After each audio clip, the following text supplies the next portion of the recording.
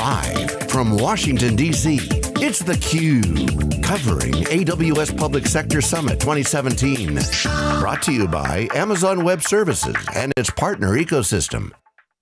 Well, welcome back here on theCUBE as we continue our coverage of the AWS Public Sector Summit 2017, along with John Furrier. I'm John Walls. We're in the World of Washington Convention Center for the sixth show of almost 10,000 attendees, somewhere in that ballpark. It's come a long way in a very short period of time, so AWS has a lot, I think, to feel good about. It's a new reinvent for public sector.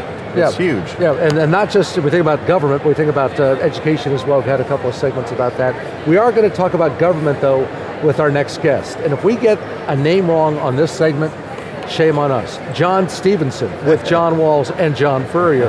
John's the senior manager. By JC, though, we have to call him. Yeah, right. Public policy at AWS. John, nice to have you with us. We appreciate that. Thank you for having me. Thank you for the time. So you're focused primarily state and local governments, and then what exactly as the conduit of what in terms of what you want to bring to their table from AWS? Well, I'm a senior manager of public policy for Amazon Web Services in the eastern United States. I handle state and local government relations in the eastern US, from Texas to Maine and then south to Florida. I help our business and also our partners in government understand how public policy can enable cloud and modern technologies.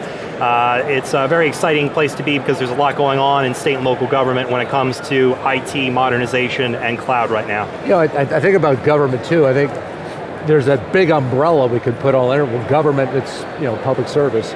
But federal government, I think, has a place, and then state and local, I think, much more responsive, much more grassroots. And so those applications are much more immediate, I would think. And so does that come into play with you, that you need to be a little more nimble, or you're helping your clients, if you will, be a little more nimble or more agile? Absolutely. If you look at what state and local governments are doing, essential services from delivery, healthcare, to taking out the trash, providing public safety, providing education, it's handled at the state and local government. And if you look at the number of times you touch government, it is state and local. Think about renewing a driver's license. Think about paying a parking ticket. Think about getting a zoning permit for remodeling of your house. You're dealing with state and local government. The demands on state and local government are also higher. They're holding more data on citizens than the federal government. They are undergoing massive population changes, either positive or negative. So state and local government, which also have budget constraints, need to be more nimble, more innovative. They're natural early adopters and first movers of technology, and if you look at some of the more exciting things about technology that are happening in the government space, I think it's happening at state and local government in the US. Yeah, and smart cities, by the way, is the hottest trend. Intel, one of the key sponsors of this show, and we had two folks on here. AI is really going to be a nice gateway for some of these innovations on their side. They have 5G opportunities, network transformation, a lot of technology going on under the covers, under the hood, if you will. One of them is smart cities, and that is something that is just mind-blowing, just from a technology standpoint, but even more mind-blowing from a policy perspective. Who sets the rules? What side does the car run on? What digital services are citizens going to get? Who pays for them? What does the government do? What does the private sector do? These are issues that need to be grappled with. Your thoughts on how you guys look at that, and how are your constituents engaging with that and thinking about it? Well, I'm glad you mentioned smart cities because there's a lot of activity going on in that space. If you look at Internet of Things technologies alone, one of the enablers of smart cities, as many as 53% of state and local governments, according to NACIO, are looking at these technologies or deploying them. So it's great to see that, because that'll enable a lot of potential from smarter government services, better government services, improving service delivery, and improving constituent fulfillment, which resonates with us as part of Amazon.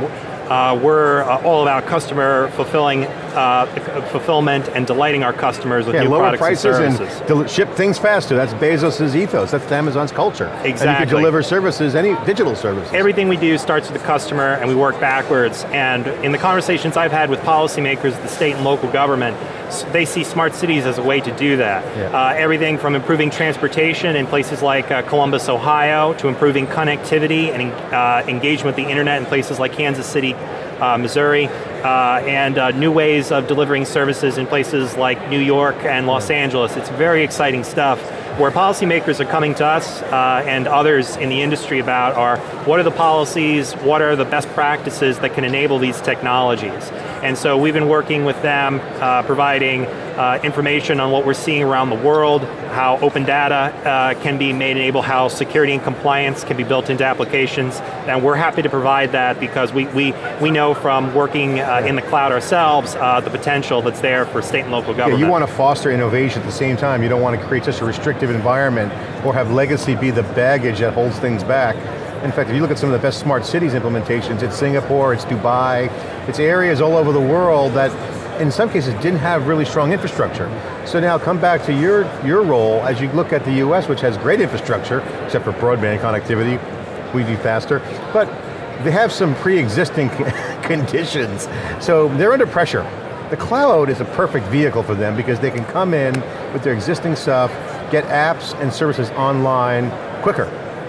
How are you dealing with the challenge of, okay, calm down, they're not going to take over the world, you know, Skynet's not coming, you know, Terminator reference, as always, but you know, that's concern. Privacy, a lot of policy issues to be dealt with. How do you handle those? Well, I think with any policy issue, and I've been in public policy for a while now, it really starts with education. Understanding in very simple layman's terms what the cloud is and what it is not.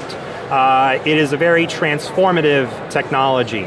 It is not an end-all, one-size-fits-all technology.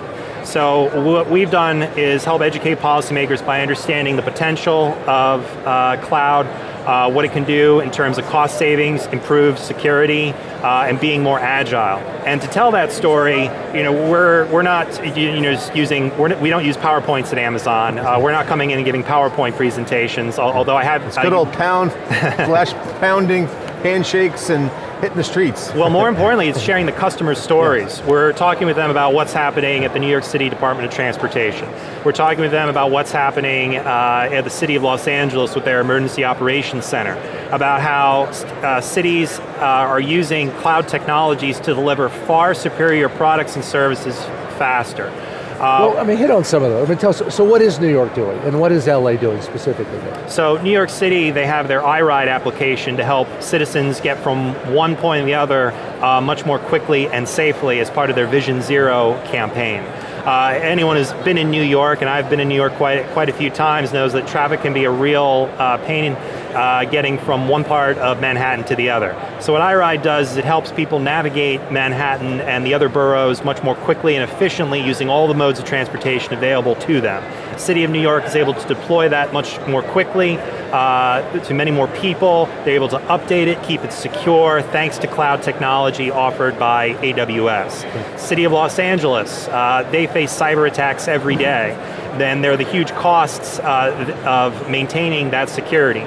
But with cloud, they're able to build out event management systems and integrate those with their homeland security technologies and practices, and to be able to do it for a fraction of the cost using traditional systems, traditional IT, and traditional practices. It's very exciting. Yeah. Suddenly local government can move with the speed and agility of a startup, which has made Amazon very innovative. When last year we launched over 1,000 new services and features. So state and local governments are seeing that. They want to be more like us and others in the industry that are using cloud to deliver new products and services and be better at their jobs. And the education, I'd also add probably patience in the education overall. Yeah, I mean, you think about just the civil liberties of the citizens. That's really job one, because I think most people would get spooked, whoa, all the surveillance. But you think about it, I was just watching Patriots Day with my family, you know, the Boston bombing, Boston Strong, with Mark Wahlberg. You know, there's things actually happen all the time, and we take for granted some of the things that we have in the surveillance community for the kinds of data that's out there. At the same time, that's the balance. You know, can you bring me value with my liberties? So it's all the same. It's the same compliance game, same governance game. This is the public sector. Well, that's where I think cloud has a great story to tell. So with cloud, you get the benefits of economies of scale of Amazon with security and also with privacy. We have multiple compliance frameworks, everything from HIPAA, FERPA, CJIS, criminal justice information systems, We are zealous guardians of security and our customers' privacy. We don't look at data, we don't share data without customers' permission. We have very strong safeguards. And that's why if you look at the customer base of Amazon, from banks to government agencies, healthcare companies, even companies like Netflix, and you would think they're a competitor of ours, they're running their IT in AWS. They trust us, even though with Amazon Video and Amazon Prime, you would think they're a competitor, but they've put that level of trust in us and our systems and our practices that they can put their data there. And we're hearing it from customers after customer that they feel more safer and more secure with their data in the cloud offered by AWS. And we've shared that with government officials, and they take great comfort in those statements. You hit on something earlier when you said that state governments or local governments have more data at their disposal than the federal government has about their consumers, if you will, in quotation marks. Because of that, how much higher do you find their concerns to be in terms of cybersecurity, in terms of hack-proof, secure networks and systems, as opposed to what might happen on the federal level? Because we think federal, right? We think big about what happened with through the US government's the payment systems, right? Last year, OPM. But you say state, local, they've got a lot more data they're protecting. Well, I've had a great opportunity in my current job to talk with a lot of IT officials and policymakers in the states. And oftentimes a meeting will start and they'll say, I've read about this, I've heard about this. And we're often able to say, that's not an issue with the cloud offered by AWS, or that's something we've already addressed through our security and compliance frameworks. So for example, I was in one meeting and a state policymaker asked me, well, what do you do about HIPAA compliance? We have HIPAA compliance in AWS.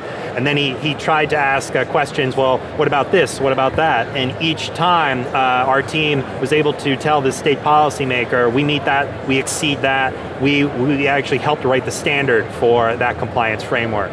So what we've been able to show that policymaker and others is that the cloud just offers a far superior security posture than what they can do on their own. It's taken some time because the cloud is new, and it's still, as we like to say, it's still day one in this field.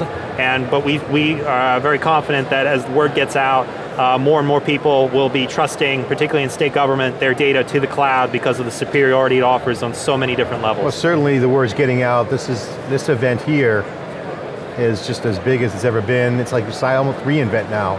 It used to be a little summit, now it's grown, there's a lot of interest. So it's very exciting for me. I've been to reInvent now twice, and this is just so delightful to see so many people from government, from the US, from internationally here to learn about the cloud, share their story. It's really inspirational to see what's possible. And it's a testament to Teresa Carlson, who was just years ago knocking on doors. No one, that was before cloud was cloud, and now it's just come a long way. Congratulations to the whole team. Thank you. Yeah. It's really delightful to see, and can't wait to see what's in store for next year and after that. Yeah, we still got a little bit to go here though, John. Don't kick us out quite yet. John Stephenson, Public Policy at AWS. Thanks for being with us, we appreciate that. Thank you. Thank you. With John Furrier, I'm John Walls, and we'll be back with more here on theCUBE from Washington, DC, right after this.